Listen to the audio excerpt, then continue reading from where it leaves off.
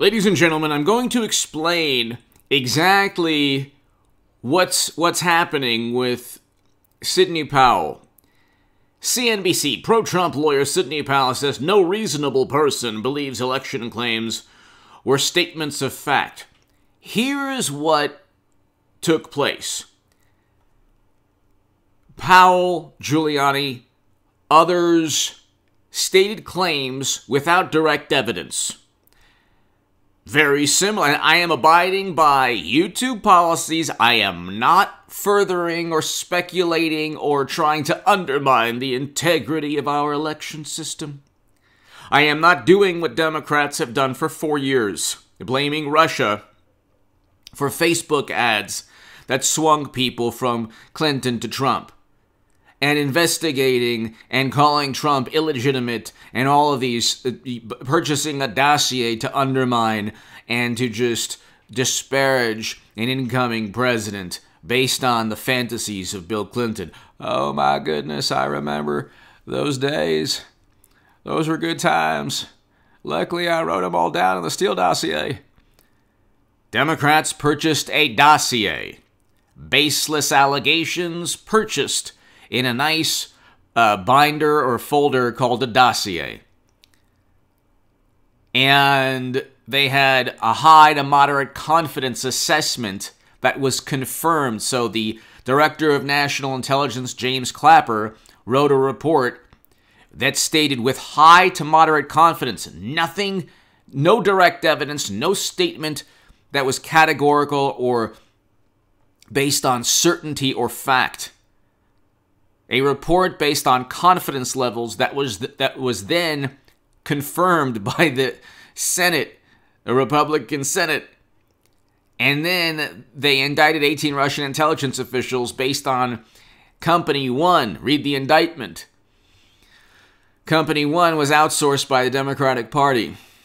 This is all the Washington Post, the New York Times, sourced. Like, you can look, this is public knowledge. So I am not claiming at all that Sidney Powell was correct. In fact, I have always stated what she was doing is engaging in hyperbole, conjecture. She was making claims based on suspicion. Hyperbole, conjecture, and suspicion based on claims made, for example, and there's a White House report from Peter Navarro. Her ultimate goal, and Giuliani's ultimate goal, and this is not, I am abiding by YouTube policies and guidelines. I am not telling anyone what I think. I am reporting what they think, or what they thought. They wanted to foster investigations. They wanted to foster probes, because what they didn't think the outcome made sense to them based on certain factors that were perhaps written in a White House report. The fact that Democrats then say, well, you have no direct evidence, how dare you engage in hyperbole? Well, you bought a Steele dossier. How dare you engage in conjecture and, accuse someone of breaking the law simply because of information you obtained from a source? Well, the Company 1 in the indictments, paid by the DNC, 18 Russian intelligence officials were indicted not based on anything to do with the United States government deriving direct evidence. Again, I'm not... The equivalency here is that conjecture and hyperbole and suspicion was leveled at President Trump. That fostered government-run and Republican and Democratic-led investigations. So Democrats... Actually, Trump's rivals are not... It's really not the Democratic Party. The Republicans did him in. The Republicans did themselves in by not supporting a Republican president and investigating a Republican president. Hit subscribe to this channel right now. Hit subscribe, ladies and gentlemen. Tell your friends about this channel. Get these segments going. This is very important. Nobody is explaining this because this is the reality of the situation. Sidney Powell And Rudy Giuliani and others made claims without any direct evidence. Democrats have called these claims baseless. They were based on the same conjecture and hyperbole and suspicion, just in a different scenario as Democrats leveled against Trump.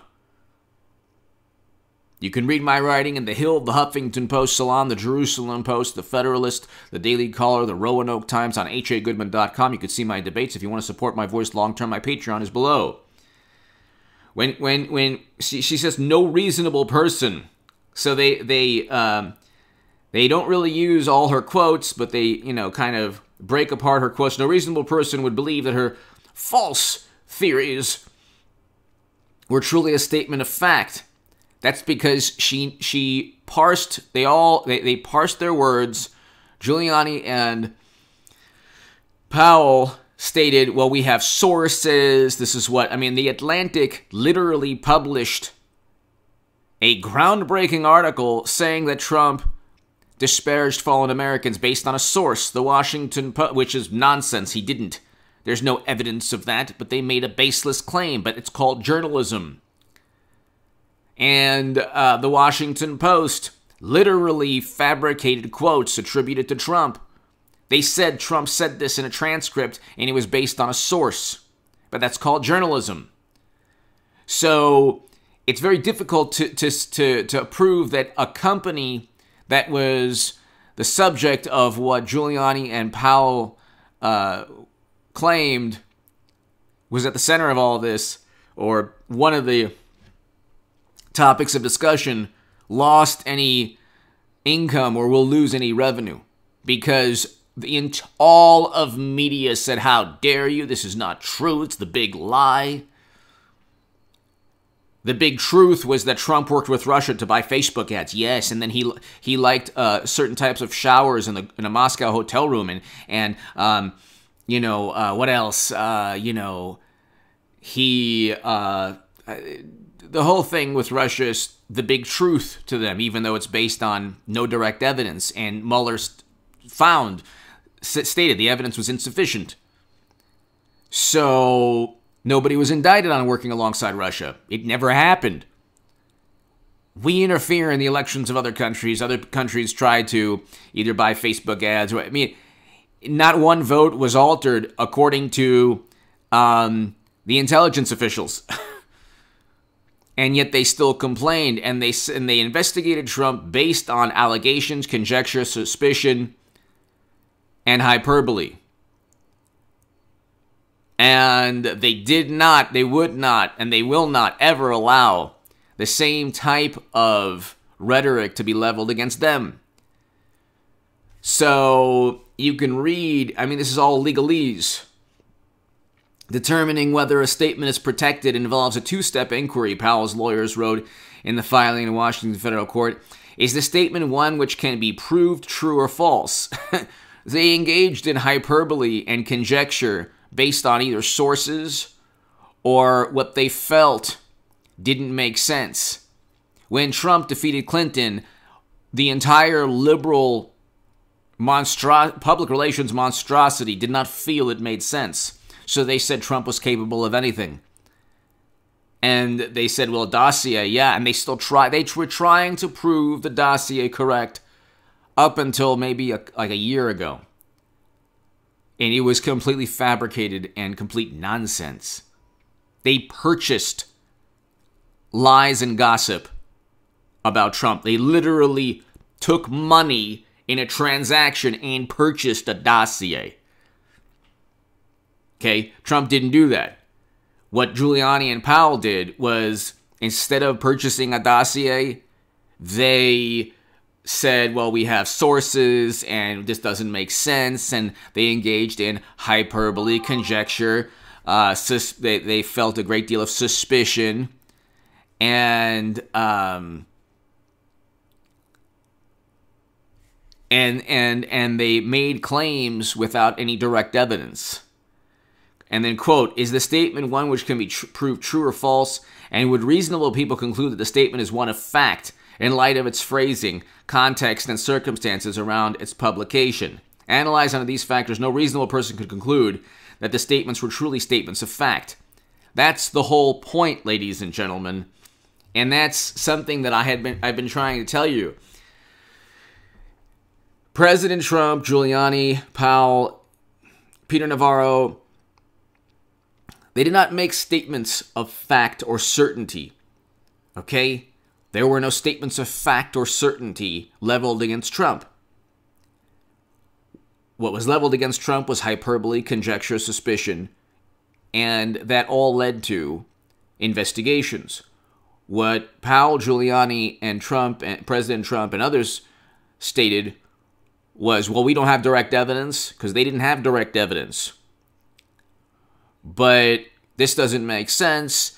We have sources that say this, and here are some affidavits and all that.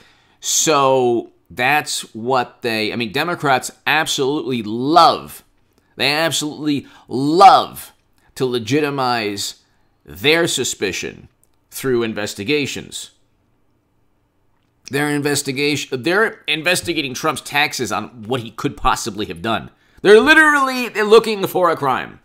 They've been looking for crimes, because things don't make sense to them.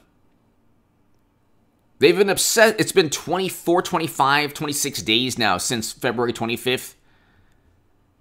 And they've yet to find anything. They've had his taxes. They've obsessed over his taxes for 4 years, 5 years, and now they have the tax, nothing. So that's the issue. These are like, Democrats now have tried to, in the most vapid and inept manner, even though it actually works for them, so it's not inept, but what they do is they play these semantic games. This is like a philosophy, like listening to anything Democrats say or the Washington Post or New York Times, anything they write, you almost need to pass a philosophy of language course. And these are all semantic games.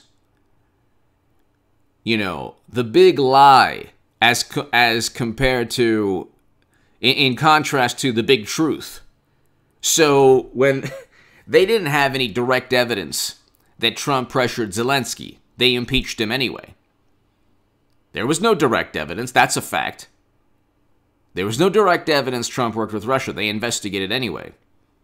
There's no direct evidence that Trump compelled anyone to commit any crimes. They impeached him the second time anyway. That's why the mayor of D.C. and the attorney general of D.C. have never leveled charges at Trump, and he's never faced charges directly. No, he's never faced criminal charges. If indeed he had compelled and told people to go and do those things, those horrible things, which I condemn, there shouldn't have been protests that day. I was saying that from day one.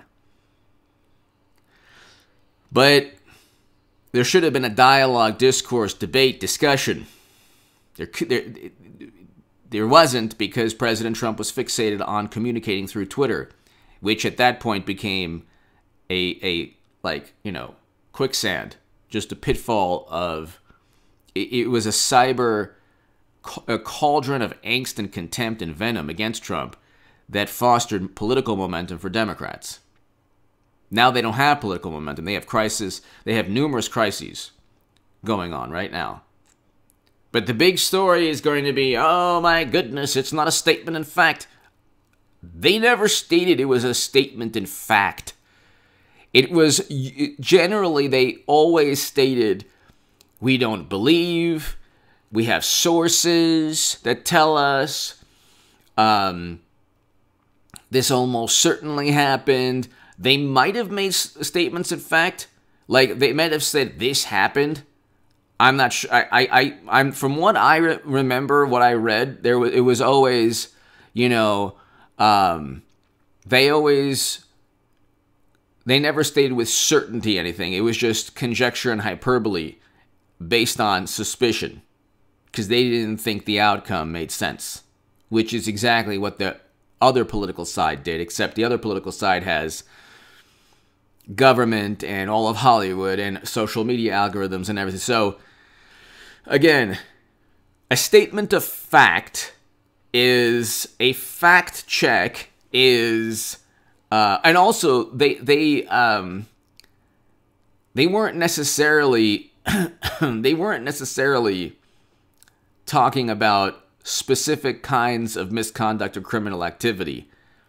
What media has said is, oh well, are you saying that this type of criminal activity took place? And then in a court of law, the lawyer might say, well, no, not that specific. You see, they're all lying. It's like, anyway, there were a whole lot of accusations leveled. The accusations were based on the same type of hyperbole and conjecture and innuendos and type of rhetoric that was leveled against Trump 4 years ago. Give me your thoughts below. Hit subscribe right now. In a way, Powell has admitted something, but has always kind of stated she didn't have direct evidence.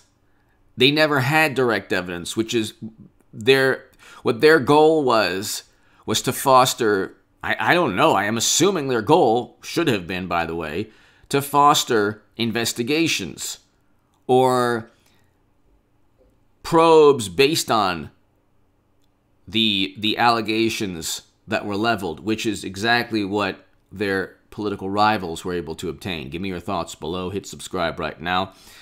Be here in a couple of